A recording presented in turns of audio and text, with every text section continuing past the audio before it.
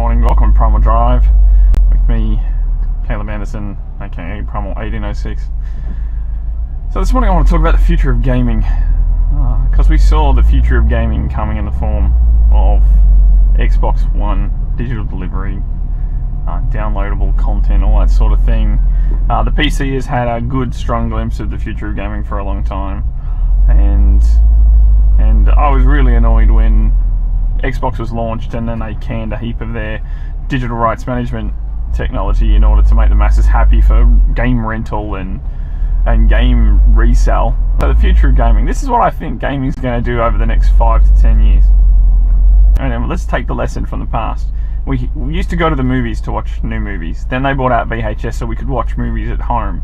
And then after videos we had DVD because we wanted higher quality, and basically everyone had a media center and a presentation media and home theater systems, that sort of thing. And now we're starting to see the delivery of content on demand. Netflix, another prime example. So that entertainment media, that's gone through those stages of going out somewhere, then bringing a copy home, and then streaming to your location. And I can only feel that gaming is headed in the same direction. Let's take all the hints and cues out there in the market. So we've already got downloadable content, so we can download the 6 gigabytes of game onto our computers and play them as we wish. But look at the PlayStation launch of their Gakai cloud service and the Xbox cloud service. Well, Gakai, what they're going to do with Gakai on PlayStation is essentially stream old PS3 games and that sort of thing. You know, classic games that people want to play from their PlayStation 3 days on their PlayStation 4s. PlayStation have got the Gakai service, which is going to stream gaming content to your console. So I'm assuming, you know, if you've got a game big enough, it's just going to be streaming the game in the background.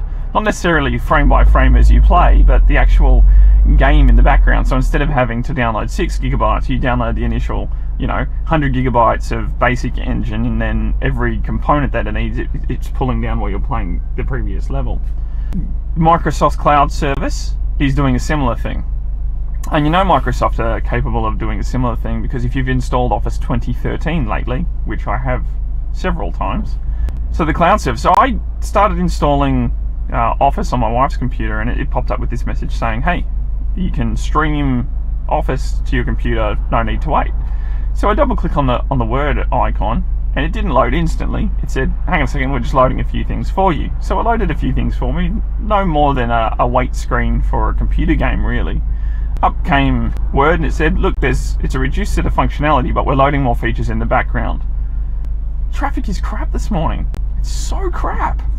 And so I could start using Word straight away, interacting with the components I wanted, and the things that I wanted on demand started streaming to my computer. Now, this is what Oracle talked about in the 80s. It's what Bill Gates talked about in the 90s about, you know, .NET and all these nodes and streaming content and having a dumb terminal. And it's the sort of thing that Chrome, you know, the Chrome PC is doing at the moment. It's just a dumb terminal that loads up a web browser and you load everything through that. So it's the same concept that not Oracle, sorry, Sun came up with in the 80s, because Sun were the benevolent dictators, and they were very they saw into the future a long way. Just the technology wasn't there. By the way, breakfast of champions.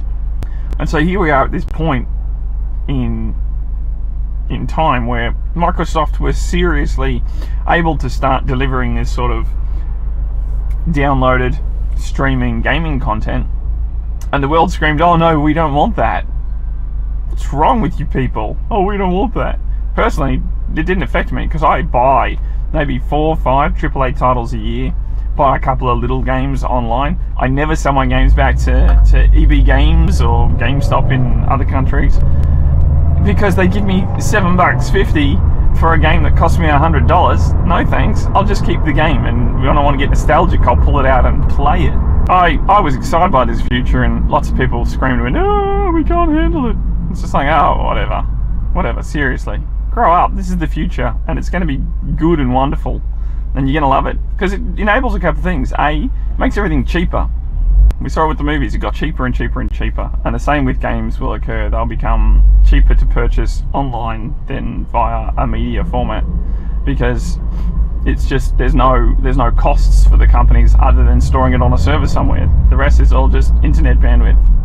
Yes, there are costs with having everything on a content distribution network or a CDN, which is how YouTube delivers all its content.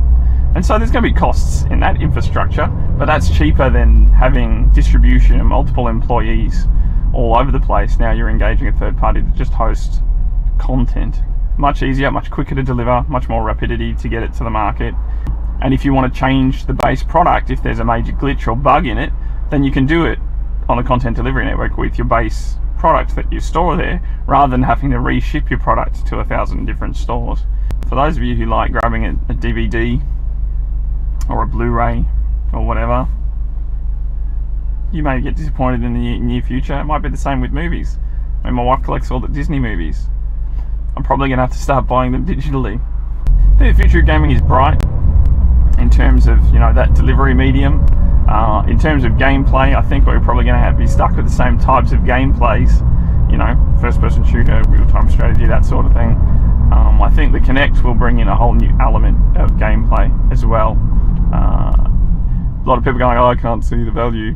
The physical interaction stuff and the accuracy with the new Kinect, I think, is gonna show us that it's really possible to do something cool with Kinect. Ghost Recon Future Warfighter showed us a little bit, like a little taste of what a first-person shooter could do with Kinect. Well, thanks for joining me on my drive. Get it? Primal drive? Yeah, my dad. So good. Thanks for joining me on my drive, and I'll see you online.